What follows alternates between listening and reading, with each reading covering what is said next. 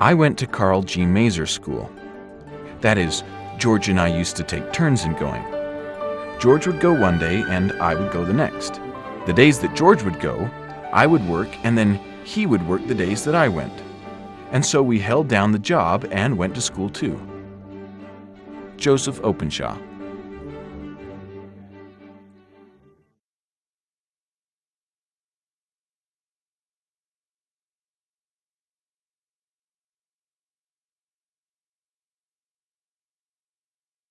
"34-year-old Apostle George A. Smith was appointed to lead a group of saints to colonize Iron County.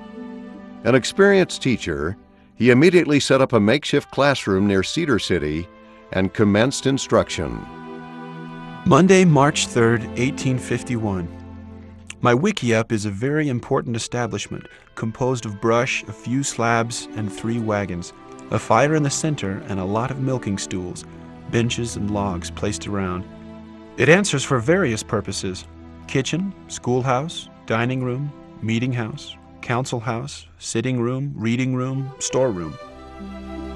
To see my school some of the cold nights in February, scholars standing round my huge campfire, the wind broken off by the brush and the whole canopy of heaven for covering, thermometer standing at 7 degrees, I would stand with my grammar book, the only one in school, would give out a sentence at a time and pass it around. Notwithstanding these circumstances, I never saw a grammar class learn faster for the time. George A. Smith.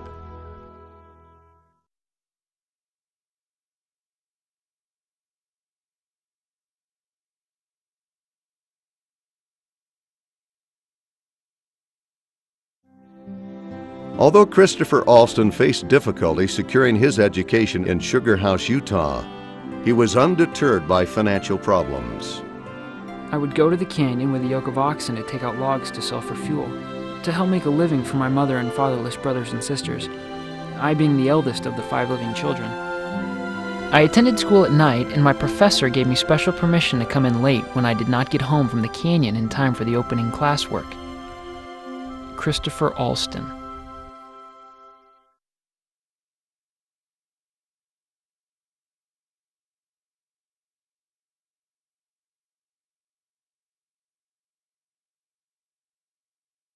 The 1st of September, 1866. We went back to Wallsburg to harvest our crops. We had a good crop and plenty of deer, wild chickens, and rabbits to eat that winter. I did not like to see the children running around with nothing to do, so I told the children to come to our home. We had 2 rooms and could hold school. I was the first school teacher in Wallsburg. We had no schoolhouse or place to hold meetings, so we held all of the meetings in our home. The 2nd week of school, Alma Kirby brought a peck of wheat and wanted to enter school. I told him that I did not want the wheat, that he was welcome to come to school. Lucina Meacham Boren.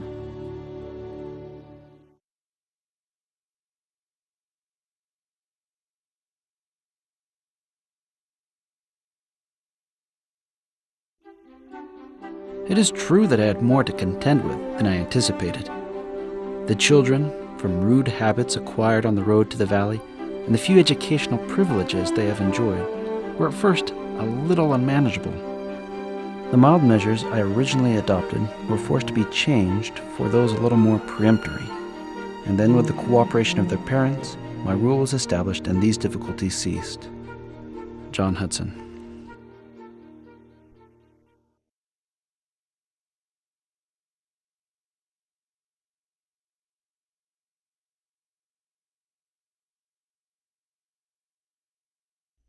Trained as a kindergarten teacher in New York, Camilla Cobb was asked to teach Brigham Young's children in the family schoolhouse. Before immigrating to the United States, she had been tutored by Carl G. Mazer in her native Germany. Seymour B. Young remembered Aunt Camilla with fondness. She possessed a wonderful spirituality and imparted to her pupils this rare gift of faith in God. She simply had a way of her own, and when you left the school at night, you simply wanted to be upright in all your walks. For that is what she inspired in her pupils, together with an absolute faith in God. One day, Camilla threatened to expel a student because of his misbehavior. The boy asked, "Auntie, can't you forgive me?" She answered that no, she couldn't. She had repeatedly warned him. The boy responded, "But you taught us the Savior forgave 70 times 7, and you haven't forgiven me half that." "You are right," she said, and took him into her arms. She learned a lesson that she never forgot, and said, "I never lost my temper again in a schoolroom." Seymour B. Young.